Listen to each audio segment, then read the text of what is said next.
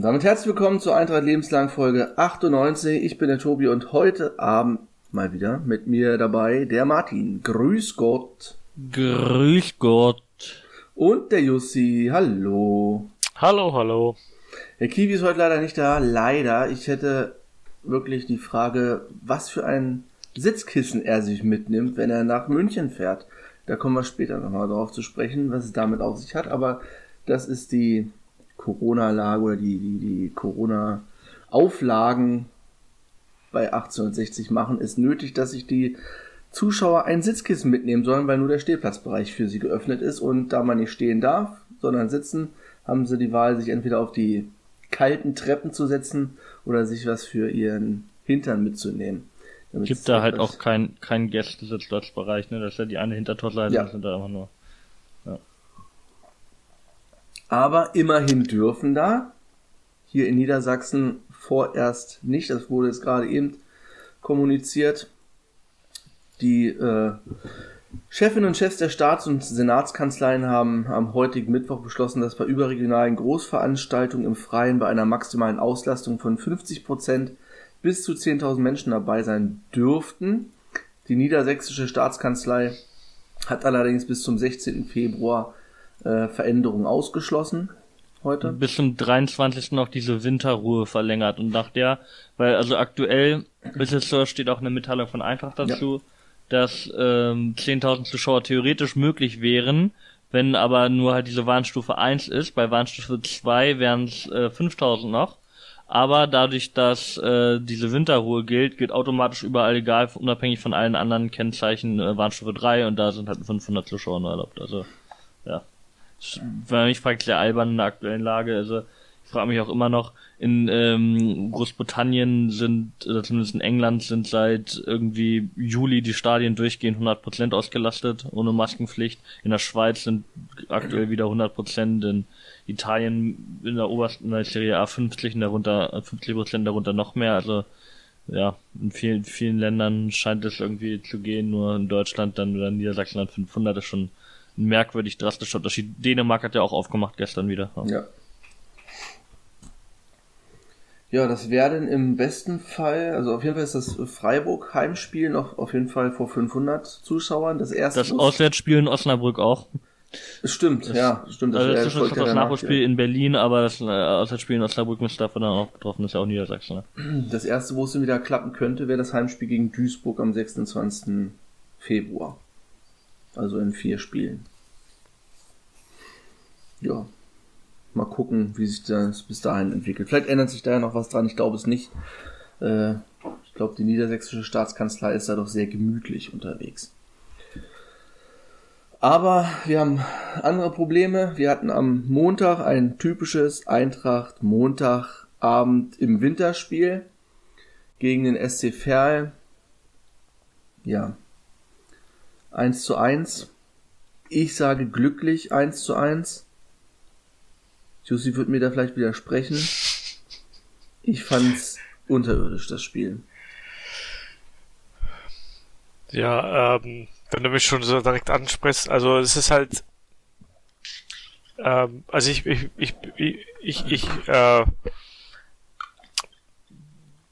bezweifle nicht, dass es ein schlechtes Spiel war. Es war also wenn man es taktisch analysieren würde, wie gut zum Beispiel Verl gegen uns gepresst hat, wie sie die Wege eng gemacht haben, wie sie zum Beispiel, wenn man sich an Situationen erinnert, wie zum Beispiel Penjazauna, dann immer zur Seite getrieben wurde, zum Beispiel wenn er den Ball bekommen hat, alle solche Sachen hat man schon gemerkt, die waren wirklich taktisch top auf uns eingestellt. Wir kamen mit dem Pressing nicht wirklich klar. In dem Sinne würde ich auch sagen, dass es ein schlechtes Spiel war. Was ich allerdings anmerken muss, oder was man allerdings sich merken muss, ist, dass wir auch Chancen hatten. Zwar gab es waren bei Torschüssen oder bei der Qualität der Torschüsse war Verl besser. Aber wir hatten ja auch unsere Schussposition waren an sich besser als bei Verl und ja, da kann man halt denken, wenn halt wenn es da einen besseren Tag gibt, dann läuft das Spiel vielleicht anders. Und ja, und es ist einfach was mir halt nicht gefallen ist halt dass man das so mit einem Zwickau-Spiel halt irgendwie zusammengepackt hat nach der Leistung her, oder auch Halle-Spiel. Es waren komplett unterschiedliche Spiele. Zufall spielt im Fußball immer eine große Rolle. Gerade im Zwickau-Spiel hat das sehr, sehr große Rolle gespielt. Ja, soweit würde ich das jetzt nicht alles sozusagen anzweifeln, auch wenn wir jetzt sozusagen statt 6 Punkte oder 4 Punkte jetzt nur 3 Punkte jetzt in den letzten 2 Spielen bekommen haben. Also ich würde deswegen nicht alles schlecht reden. Aber und auch anzweifeln, dass jetzt eine schlechte Entwicklung stattfindet oder so. Also da würde ich es einfach Eintracht-Stelle einfach das dranbleiben und versuchen halt nächstes Spiel das Glück da auch zu erzwingen. Ja, also auch, ich würde auch nochmal sagen, das ist also das mit dem Zwickau-Spiel so zu vermengen, das ging mir ähnlich, das hat mich auch ein bisschen, also fand ich auch nicht richtig, weil das eben wirklich unterschiedliche Spiele waren, wir in Zwickau nach wie vor ein sehr gutes Spiel gemacht haben, aber einfach Pech hatten und oder es halt im Abschluss nicht so geklappt hat. Und ja, ich fand es insgesamt losgelöst davon gegen Verl auch jetzt nicht gut. Und auch vieles, was mir nicht gefallen hat. Man hat sehr viel gesehen, dass unsere Verteidigung halt umgestellt werden musste, unsere Innenverteidiger gefehlt haben, weil Verl oft zu einfach irgendwie durch auf unsere Abwehrreihe zugehen konnte und da oft viel zu viel Platz hatte und viel zu wenig Probleme hatte, gefährliche Situationen aufzubeschwören. Ich glaube auch im Spielaufbau hat man da gemerkt, dass das eben nicht die übliche Formation war. Ja, aber nichtsdestotrotz war es einfach, also ich fand, wir haben im Mittelfeld zu viele Bälle verloren, zu viele Zweikämpfe auch oft verloren, die man häufiger gewinnen muss. Wir haben oft nicht geschafft, mal schnell die Seite zu verlagern und dadurch mal irgendwie ein bisschen Platz zu haben, ein bisschen auf die gegnerische Tor zu gehen zu können. Da hat Verl wirklich mit dem, also da hat man wirklich gemerkt bei Verl, die hatten zumindest einen Plan, eine Idee, in dem Sinne, dass sie das eben zumindest versucht haben, dass sie, wenn es ging, viel vertikal gespielt haben, also jetzt nicht im Sinne von langen Bällen, sondern auch viel versucht haben, immer nach vorne zu spielen. Ich glaube, fast nie ihren Torwart zum Beispiel mit eingebunden haben, einfach weil die da versucht haben, schnell Tempo aufzunehmen, einfach schnell den Ball irgendwie nach vorne zu bringen und zu gucken, ob da irgendwie was geht. Ist vielleicht nicht immer die richtige Idee, aber war zumindest eine Philosophie, sage ich mal, dahinter. Gab es bei uns bestimmt auch, aber ich meine, bei Fair hat man es jetzt sehr, sehr deutlich gesehen und das, was die gemacht haben, eben, dass sie oft so schnell versucht haben, nach vorne zu kommen, zumindest meinem Eindruck nach, das hätte man bei uns irgendwie ein paar Mal mehr sehen können, gerne in dem Spiel. Weil ich hatte immer das Gefühl, dass man vielversprechende Angriffe oft das schon einfach die zu nichts geworden sind, weil man sich klippig Zeit gelassen hat, den falschen Pass gespielt hat, einen ungenauen Pass gespielt hat. Weil die Brian Henning hat wieder ein paar viel Pässe gehabt, die unnötig waren und ja. Also fühlt sich für mich an, wie dass da mehr drin gewesen wäre auf jeden Fall, weil man eigentlich mehr Qualität auf dem Platz hatte, aber obwohl man auch einige Chancen hatte, also muss es auch nicht so tun, als wäre es, also dadurch, dass man eben vom Ergebnis enttäuscht ist und schnell in Rückstand geraten ist, sind viele, glaube ich, auch wieder neigen zur Überreaktion, aber trotzdem war da, glaube ich, noch deutlich Luft nach oben insgesamt. Es waren halt das Mittel, da war dann viel zu oft wieder irgendwie die Flanke nach vorne, aus dem Halbfeld oder teilweise so irgendwie kurz hinter der Mittellinie einfach Richtung 16er hoch und dann war der Ball weg. Genau, was wir die letzten beiden Wochen schon oder was Jussi uns schon gewarnt hatte, das hatte sich ja letzte Woche schon bestätigt, Marx, die Flanken, ja, 0. Was du hast geschrieben, 0 von 8 Pässe angekommen. 0 von 8 hat er, ja. 8, ja, also überhaupt, bei Marx ist das Interessanteste, ich habe jetzt so einen Monatsbericht vom Weißgart mehr runtergeladen, wo halt 3 Spiele jetzt dabei sind vom Januar. Und man sieht halt, ganz interessante Grafik war so Triplings, also wo halt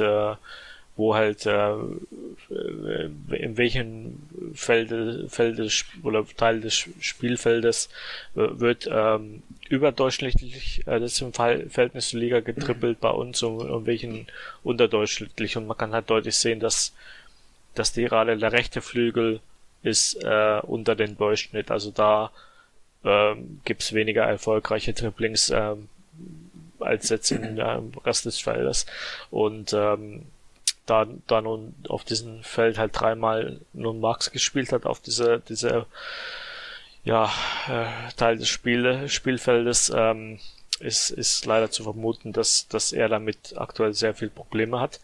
Also meiner Meinung nach auch, man sieht bei ihm halt, also seine Abschlussschwäche und seine Passschwäche sieht man, gerade halt bei Flanken.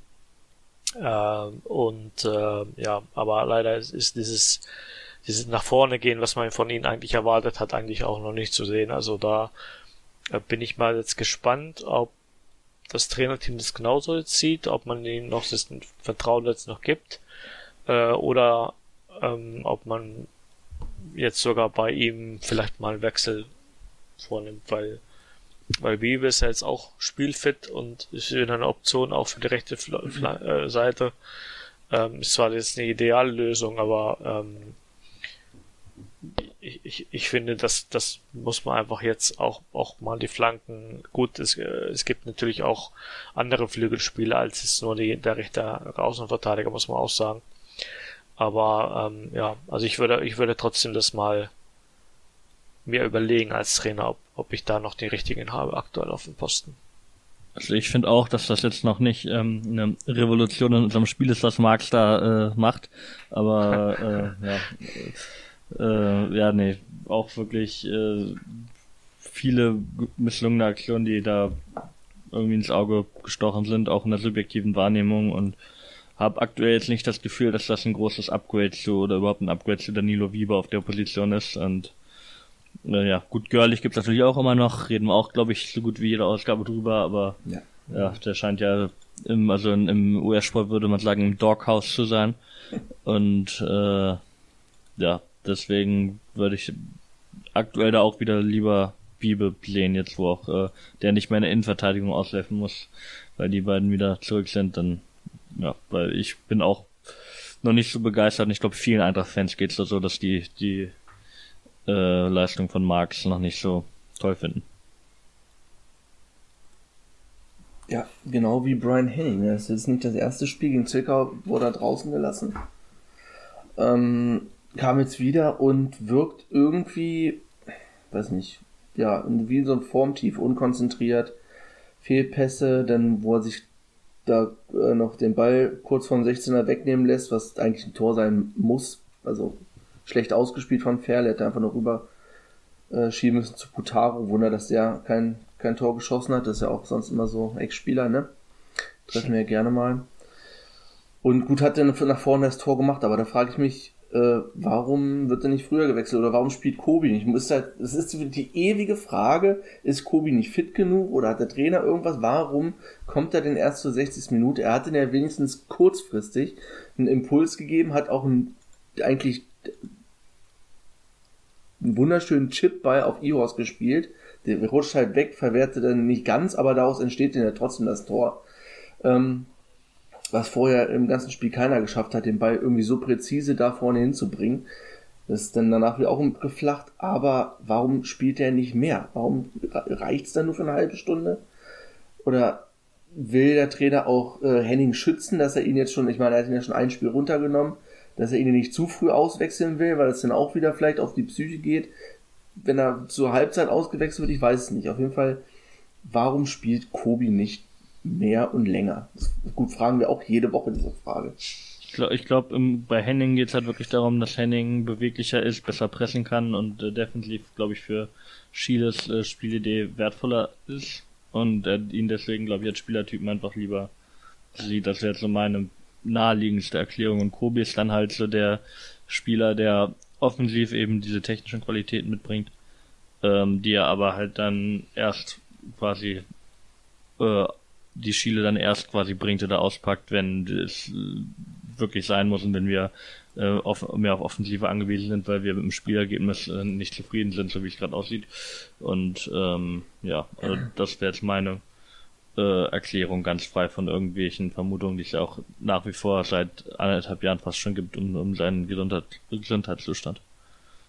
Ja, also erstmal zu Henning, wenn man das letzte Spiel denkt, muss man natürlich bedenken, dass er jetzt eine ganz andere taktische Position auch gespielt hat auf dem Spielfeld und auch eine ganz andere taktische Rolle.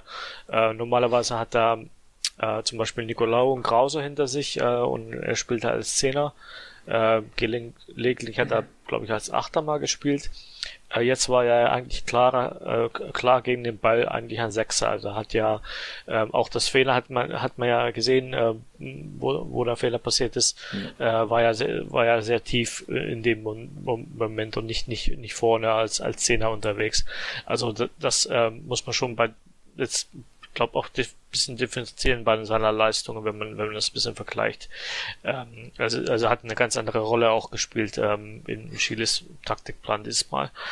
Und dann denke ich aber auch, die Frage Henning und Kobi, das ist wirklich ganz interessant zu sehen, wenn man sich die Daten von den beiden dreien letzten 3 Spiele sich angeguckt hat, oder haben ja beide ungefähr gleiche Minutenzahl fast gespielt. Ich glaube, Henning hat vielleicht 140 Minuten, Kobi hat vielleicht etwas über 100 Minuten gespielt und man kann einfach sehen, dass die wirklich ja fast Spiegelbilder voneinander sind. Also da wo Kobi in der Offensive glänzt, ist er abwesend in der Defensive, und da wo Henning in der Defensive Präsenz zeigt, ist er offensiv, außer wenn man jetzt sein Tor rausrechnet, ist er quasi kaum Präsenz, also keine Key Passes oder keine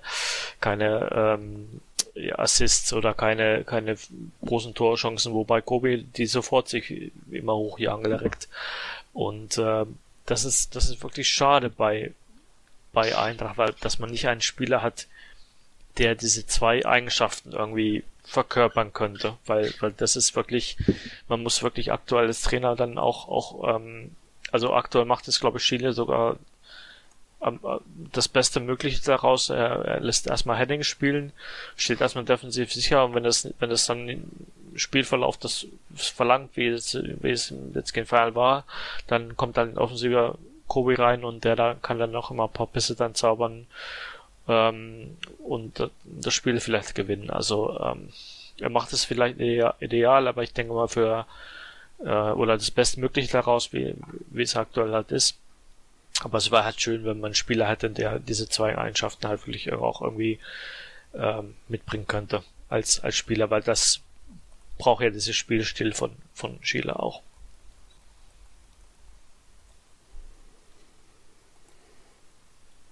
Ihr könnt ja auch beide Spieler aufstellen. Also zum Beispiel im 4-1-2-1-2 Kobi als zweiten Stürmer neben Lauberbach oder Ihorst oder so. Ist ja auch eine Möglichkeit. Haben wir das nicht schon einmal gemacht, diese Saison? Ich glaube, einmal hat man das, ja. Ja. Ja, ich glaube einfach, dass Kobi einfach nicht defensiv genug ist. Er macht ja, also seine Defensivaktionen an sich, wenn er welche macht, sind ja nicht schlecht. Nur das Problem ist halt, er macht sehr wenig Defensivaktionen. Also wenn er was macht, dann sind die auch meistens erfolgreich, aber er macht halt so wenig.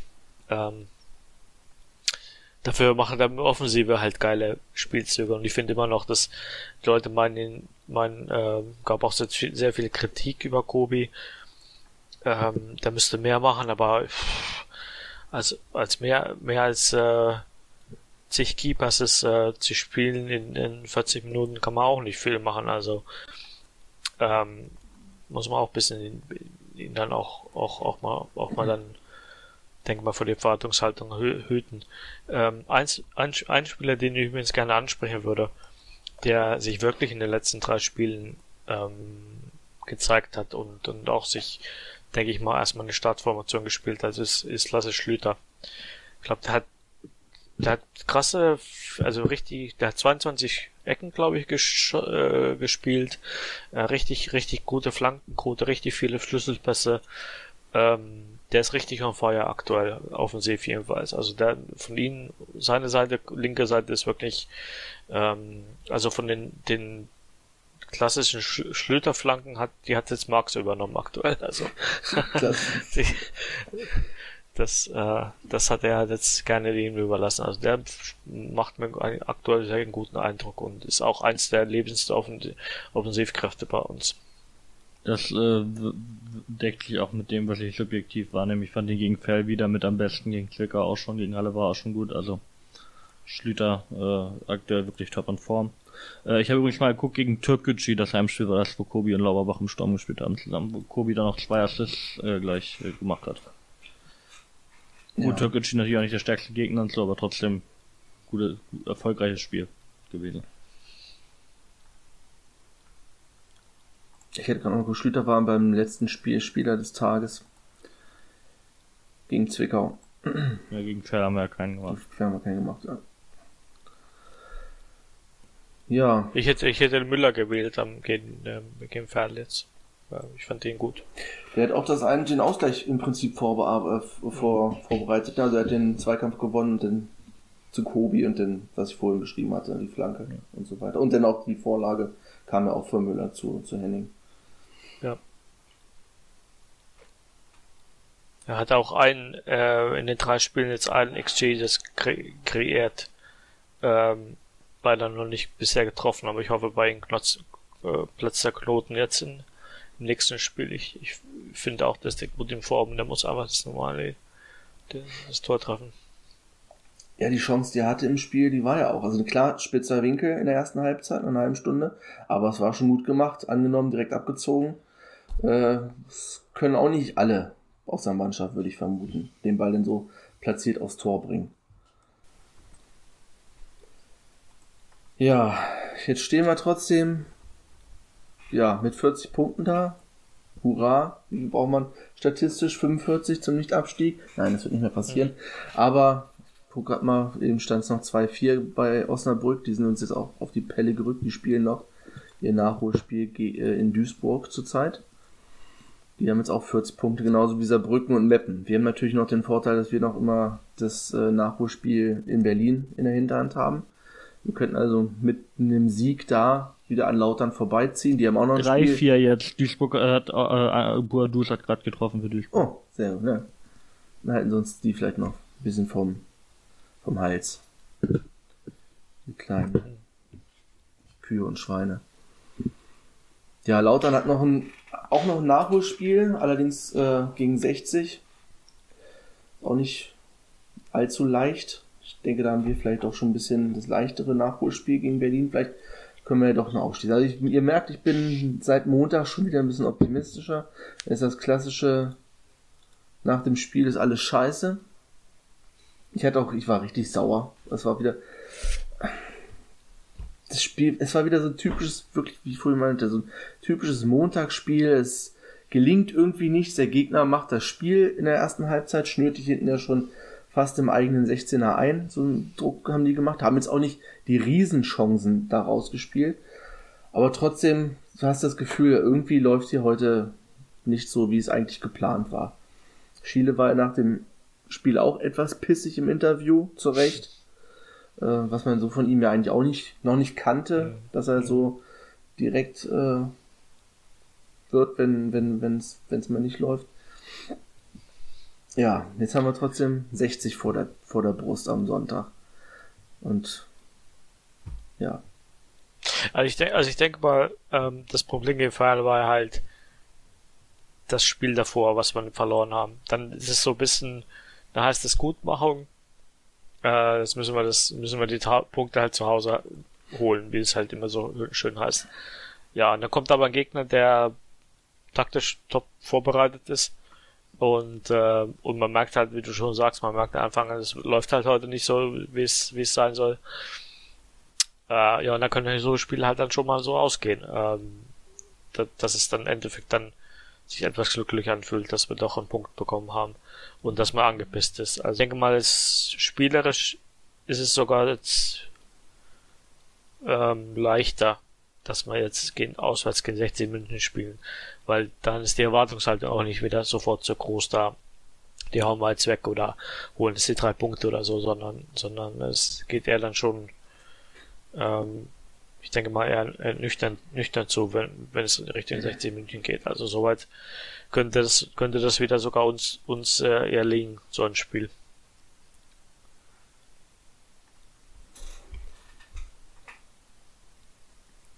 Ja, wie spielen wir denn? Spielen wir wieder wie gegen Verl? Ich meine, die Innenverteidigung ist jetzt wieder... Quatsch, wie gegen Verl, wie gegen Zwickau. Innenverteidigung ist wieder da. Behrendt und Schulz werden vermutlich starten. Schlüter wahrscheinlich auch auf links. Kiwi ist der noch nicht fit gewesen jetzt gegen Verl. Und wie du gerade sagtest, Schlüter hat die Sache gut gemacht. Bleibt halt die Frage rechts. Ich glaube auch nicht, dass er jetzt Marx nach 3 Spielen schon wieder runternehmen wird. Das wäre wahrscheinlich auch das falsche Zeichen. Aber wenn wir wie gegen Zwickau spielen, dann spielen wir mit Fünferkette. Dreierkette. Stimmt. Ich meinte eher wie Halle vor Viererkette, wie wir es gewohnt waren halt. Ja, ich kann mir tatsächlich vorstellen, dass wir wieder die Dreier/Fünferkette sehen, wie in Zwickau. Würde mich in München jetzt nicht überraschen. Wo wir unsere Innenverteidiger auch wieder fit haben, kann ich mir vorstellen, dass dann auch wieder Henning quasi raus geht und wir dann halt so ähnlich wie gegen Zwickau auftreten. Das kann ich mir gut vorstellen, dass Schiele das macht. 16 München spielt oft auch mit der mit der Dreierkette. Dieses Jahr schon in den letzten Spielen öfter. Davor ja Viererkette, aber jetzt die letzten Spiele Dreierkette. Also wird auch interessant zu sehen, wie man das dann kontert, ob man dann selber auch auf eine Dreierkette umstellt oder dass man das dann irgendwie taktisch kompensiert mit Spiegelung oder ähnliche Methoden. Bin ich mal gespannt. Also das naheliegendste wäre natürlich, dass wir wieder auf 4-2-3-1 schalten. Halt mit der normalen Innenverteidigung dann auch. Aber ist halt wirklich alles möglich, weil wir jetzt auch 3-mal jetzt in 3 verschiedenen Spielen die andere taktische Variante gespielt haben. Also ich weiß es ehrlich gesagt nicht. Ich weiß es ehrlich gesagt nicht, wie wir spielen. Also es wird interessant. Aber ich denke mal schon, dass die Personalien halt so sein würden. Ich denke auch, dass Marx ich glaube noch nicht, dass Schiele sich traut, den Marx auf die Bank zu setzen. Ich glaube, der Marx wird noch spielen. Und ich denke auch Müller spielt. Vielleicht kommt Krause auch dann zurück, jetzt nicht Start. Ja, das wäre natürlich wunderbar, wenn Krause und Henning und Nicolau wieder spielen könnte, wie bisher auch. Die Frage ist natürlich dann, also eins, der mir nach den Daten positiv aufgefallen ist, gerade in der offensiven Belebung ist Otto. Also ich würde gerne Otto sehen. Allerdings jetzt die Frage, jetzt haben wir Penjazauner, Multhaup und Hartmann noch auf der Bank. Ob dann sozusagen Otto überhaupt noch eine Chance bekommt. Ich weiß es ehrlich gesagt nicht. Aber ja, es wird interessant zu sehen, ob es jetzt Veränderungen geben wird, weil, also irgendwelche Veränderungen wäre eigentlich logisch, nach so einem Spiel dann auch als Trainer dann einfach zu sagen, jetzt müssen wir ein bisschen frische Luft bringen in die Mannschaft, dann würde es irgendwie naheliegen, dass man auch taktische Veränderungen macht und Spieler, also dass man auch Spieler dann austauscht. Also wie gesagt, ich glaube, dass wir quasi wieder mit der Abwehrkette spielen wie in Zwickau, nur diese 3-5er-Kette. Dann davor wahrscheinlich im Mittelfeld Nicolau auf der 6, dann so auf den Halbpositionen Krause und Konzbruch oder so. Vielleicht auch Otto, aber wahrscheinlich Krause und Konzbruch. Und dann irgendwie davor entweder als Doppelspitze oder als einzelne Spitze mit einem Zehner quasi wahrscheinlich Müller und Lauberbach. Das wäre jetzt die wahrscheinlichste Aufstellung, glaube ich. Oder Henning und Lauberbach, aber ich glaube eher Müller. Ich glaube dann, dass Henning quasi wie in Zwickau auch nicht spielt. Das kann sein. Konspro sind die, habe ich ganz vergessen, aber er hat auch eigentlich ganz gute Spiele gemacht, also war auch jetzt naheliegend. Hat jedenfalls wieder Auswahl, der Trainer. Ja, sind alle Viele. bis auf Kiwi fit. Vielleicht ist er jetzt auch wieder fit im Laufe der Woche, aber also, ja.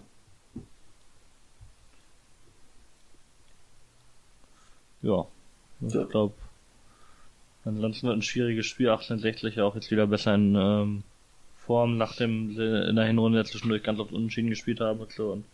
Aber jetzt sind auch 5 Punkte hinter uns, also wenn die gewinnen, sind sie uns auch dann quasi hinten dran. Wenn wir gewinnen, dann auf der anderen Seite können wir 8 Punkte Abstand machen, was ja schon ein bisschen komfortabel wäre.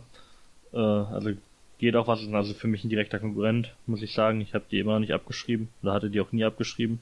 Ja. Die haben auch 4, ich will gerade schon Ex-Löwen sagen, was bei 1860 hat ein unglücklicher Ausdruck, 4 ehemalige Eintracht-Spieler. Mit Kevin Goden, Quirin Moll, Marcel Bär und Merve Biancardi. Biancardi, ja, Biancardi. Stimmt, Goden habe ich ganz vergessen. Ja. Das Gute ist, dass die Wampe nicht treffen kann. Ja, der ist jetzt uns groß gemacht hat. Seitdem sie den Störenfried entsorgt haben, läuft es ja auch wieder ein bisschen besser.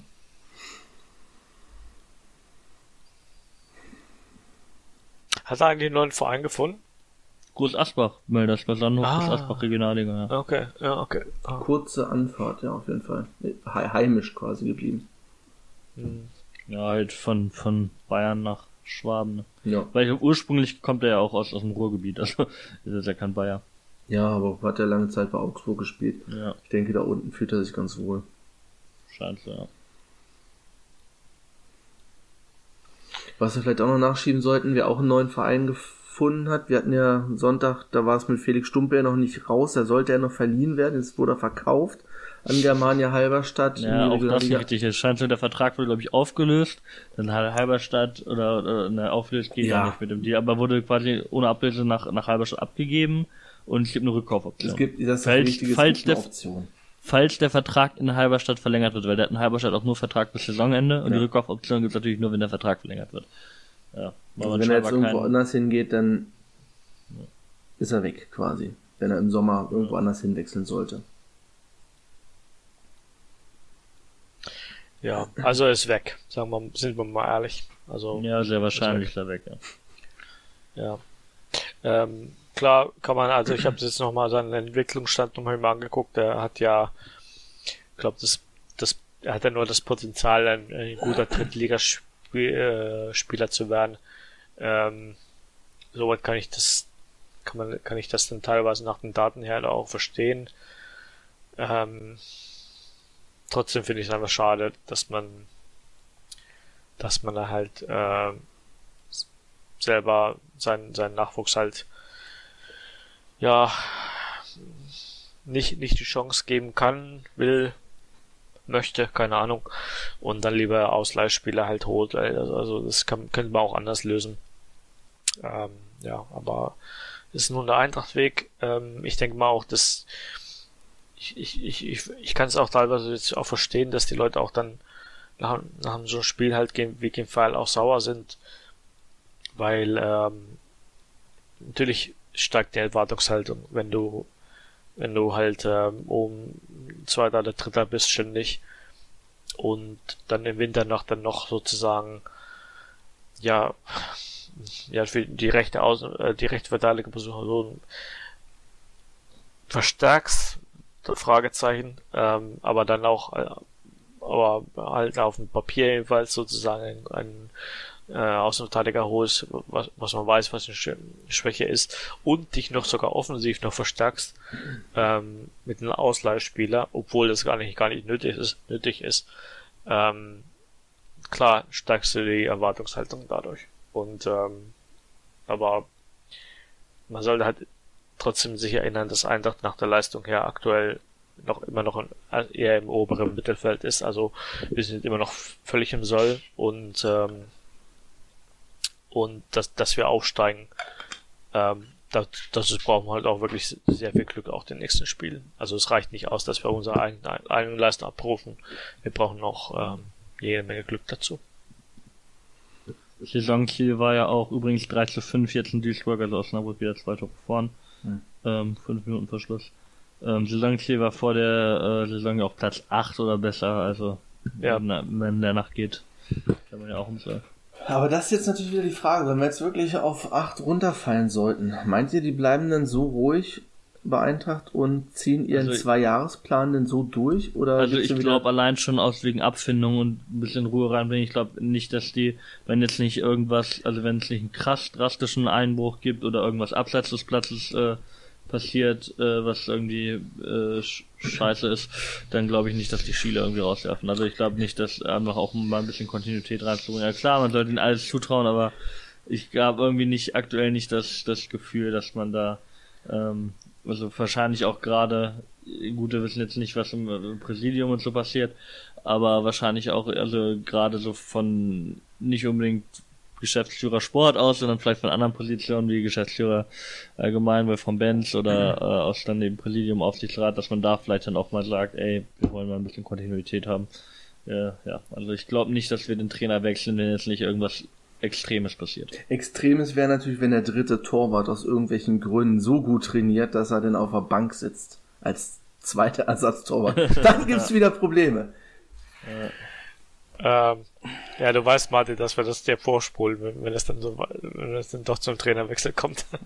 Ja, gerne, wie gesagt, also, ja, aber ich glaube es ehrlich gesagt einfach. Also ich glaube auch, solange wir irgendwie einstellig bleiben, glaube ich das wirklich auch nicht. Aber wenn wir jetzt 11, 12 oder so, dann könnte ich vorstellen, dass dann gewisse Leute wieder nervös werden und dann nicht mehr an ihrem 2-Jahresplan festhalten und wir im Sommer dann wieder, ja, die Leihspieler sind weg und fangen wieder von vorne an. Mit einem kleinen Umbruch. Das ist sowieso, wir fangen ja also Trainer oder nicht, also wir fangen dann trotzdem, also egal welche Liga wir jetzt im Mai dann auch erreichen, es sieht ja aktuell so aus, dass wir im Sommer einen Umbruch 2 wieder haben. Weil allein durch die Ausleihspieler, die weggehen, die Verträge, die auslaufen, oder die Abgänge, die wir vermutlich haben werden, hat ja Kiwi jetzt auch letztes Mal angesprochen, dass Otto oder Kobylenski vermutlich die Kandidaten sind, die halt gehen. Dann haben wir Spieler wie Görlich, der nicht zum Zug kommt. Dann haben wir Spieler wie Mai, der überhaupt keine Rolle spielt. Also das sind Torwart ist ja auch gut. Glaube ja, er hat noch einen Vertrag, noch 2 Jahre noch, oder? 1 Jahr noch? 1,5 jetzt noch, oder? 1,5 Jahre, genau. Also, aber er ist auch nicht mehr der Jüngste. Kann ich mir jetzt nur vorstellen, dass er 1 Jahr spielt, aber ja, in der 2. Liga noch, weiß ich nicht. Also es ist wirklich, also ich finde, es sind sehr viele Fragezeichen noch, wenn man über das Kader nächstes Jahr nachdenkt. Und ja, also vielleicht nicht ein totaler Umbruch, aber gewissen Umbruch sehe ich da schon. Allein schon dadurch, dass wir halt so viele Abgänge haben. Ich denke jetzt auch nicht, dass das so wird wie die letzten Sommerpausen, Umbrüche, dass mehr als die Hälfte der Mannschaft gewechselt wird. Aber einen großen Teil verlierst du halt wirklich in der Offensive. Und irgendwann ist dann halt auch die Frage, wenn dann der Aufstieg wirklich zu weit weg ist, dann musst du die Leihspieler auch auf der Bank lassen. Dann musst du mit dem weiterarbeiten, was du im nächsten Jahr zur Verfügung hast.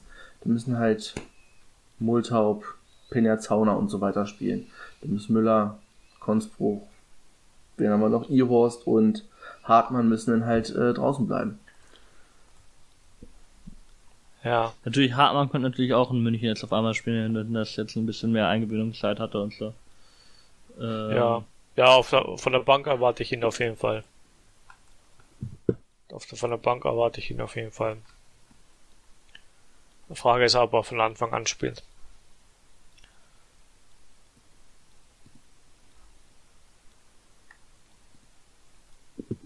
Aber Müller kam ja auch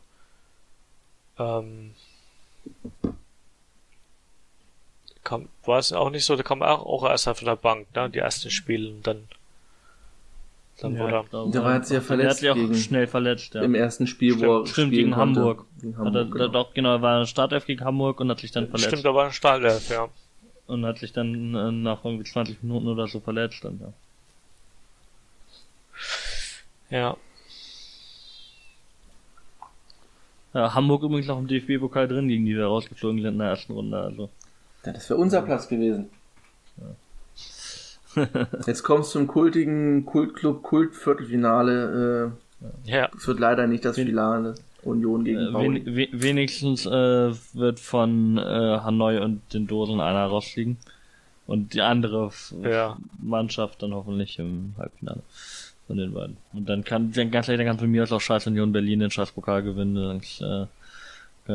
Ja. Lieber aber irgendwie Bochum oder so. Den gönn ich da. Bochum und Freiburg, der Gewinner von dem Viertelfinale darf gerne dann. HSV, KSC, solche Geschichten schreibt nur der Fußball, ja, wirklich das Relegationsrückspiel.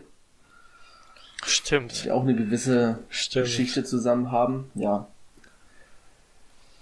Der Pokal. Tomorrow, my friend, tomorrow. Ja, einmal wirklich mal so weit kommen, ja, unter den letzten 8, letzte 4. Achtelfinale hatten wir ein paar Mal, aber dann sind wir in Stuttgart vom Schiri beschissen worden oder haben dann halt auswärts in München ein super geiles Spiel gemacht, aber ist auswärts bei den Bayern halt immer noch eine 2-0-Niederlage. Es war immer noch eine rote Karte von Ribéry in der 5. Minute oder wann das war, leider nicht geahndet. Dafür vor allem, wir haben bis zur 45. die Null gehalten, dann durch den irregulären Freistoß von Alaba. Eben. Natürlich auch geil, wie Alaba den reinmacht, aber ein irregulärer Freistoß an Nachspielzeit der ersten Halbzeit hat uns dann ist jetzt 0-0 in die Pause und dann wäre echt, da haben wir jetzt einen schwarzen Trikots in München gespielt, ja. Was sagt er denn? Gegen die Bayern haben wir unter Lieberknecht aber immer richtig gut ausgesehen. Wir haben 4 Spiele gehabt, 2 in der Bundesliga, 2 im Pokal. Das 3-0 zu Hause war vielleicht. Ja, 3-0 zu Hause im Pokal. Dann in der Bundesliga 2-0 auswärts verloren, wo wir zwar ein sehr schnelles Tor bekommen, aber dann auch schnell. Aber kein Tor geschossen, ne?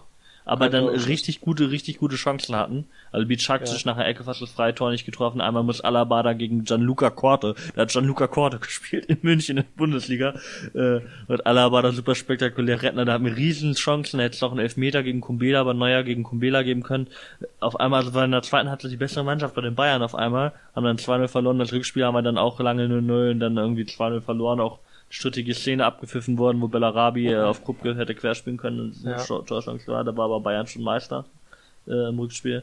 Und dann halt dieses Pokalspiel in München, das 2-0. Also 3-mal 2-0 und einmal 3-0 verloren, aber immer gut ausgelernt, gemessen an den Das 3-0 hat meinen Hass auf die Bayern nochmal ordentlich gesteigert. Also was das für das nicht gesehen, was du so im Fernsehen sonst nicht so siehst, wie denn wirklich 5, 6 Spieler bei jeder kleinsten Entscheidung, bei jedem kleinsten Foul kommen 5, 6 Bayern-Spieler auf den Schiedsrichter, labern den voll. Ja. Thomas Müller, dieser Spacko, Alter, das war richtig schlimm, dieses 3-0. Ja. Ja, ich war ja sogar im Stadion, dieses Spiel. Ja, ich auch. Ja, also Thorsten Lieberknecht Geburtstag. Und es war das erste Pflichtspiel von Manuel Neuer für Bayern München. Das erste Pflichtspiel?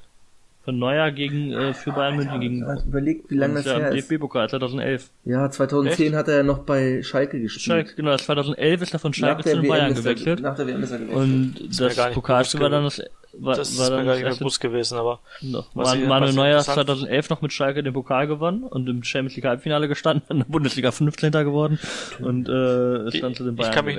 Ich kann mich nur erinnern, dass in diesem Spiel das 3-0 damals es war ja Abendspiel, ich glaube Montagabend oder so.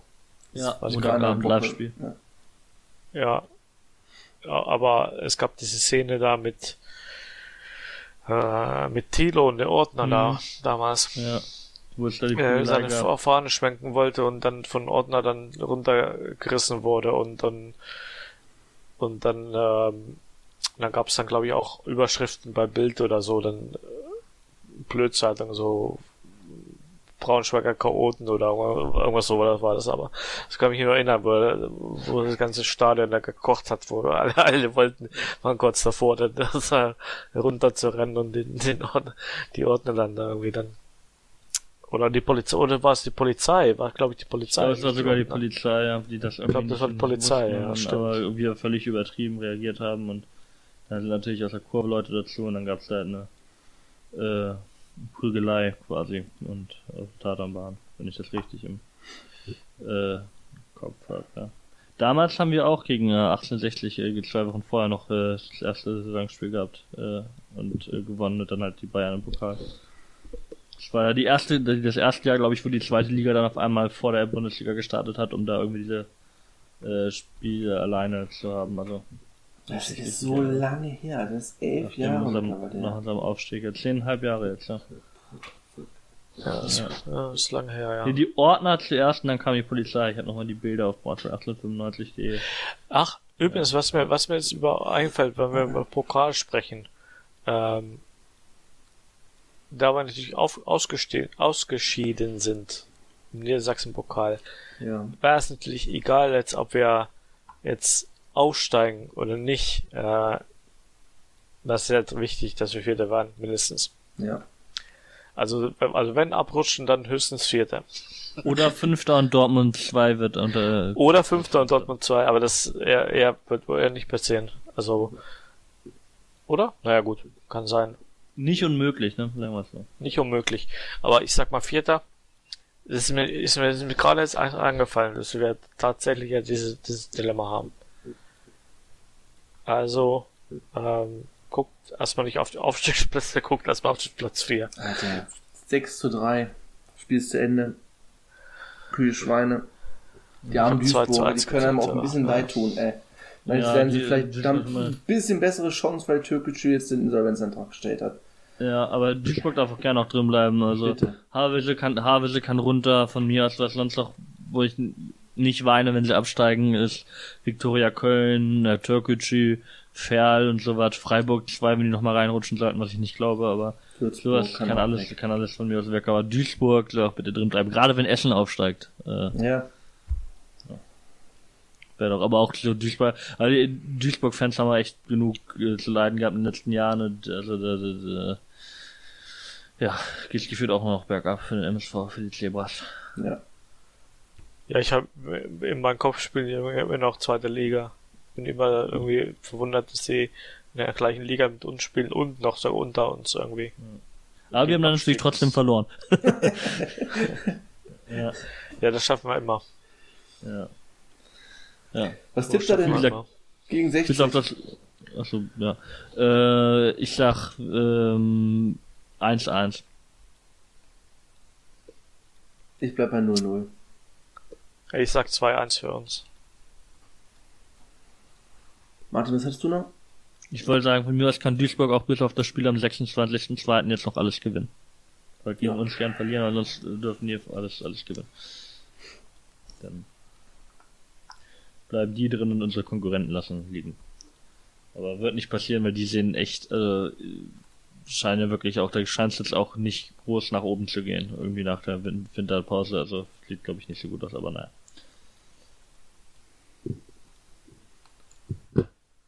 Gut, würde ich sagen. Was ich letztes Mal vergessen hatte, ist, dass man bei Eintracht bei einer Umfrage für Anstoßzeiten quasi mitmachen kann.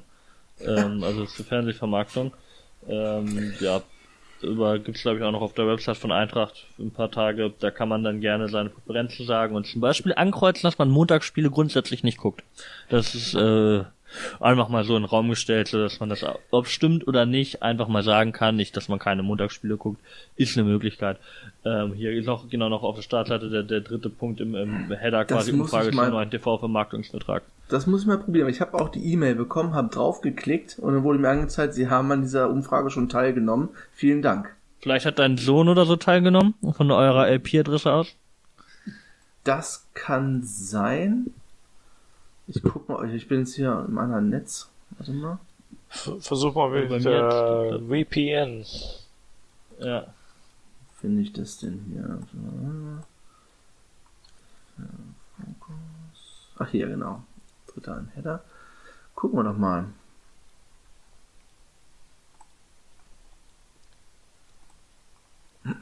Aber ich glaube nicht, dass der in irgendwelchen Umfragen teilgenommen hat. Nee, hier geht's. Warte, Moment, zur Umfrage. Nee, hier geht's, alles klar. Also der Link über die E-Mail ging nicht. Jetzt auf der Seite der Direktlink hat funktioniert. Dann werde ich das ja nochmal machen. Ich hasse Montagsspiele. Ja. Na, wer tut das nicht? Ja, nee, das ist irgendwie... Montag. Sollte man nichts mit Fußball zu tun haben. Gut, würde ich sagen, machen wir Feierabend und hoffen auf das Beste am Sonntag und hören uns dann nächste Woche wieder. Jo. Jo. Macht's gut, bis dann. Jo, ciao. Tschüss.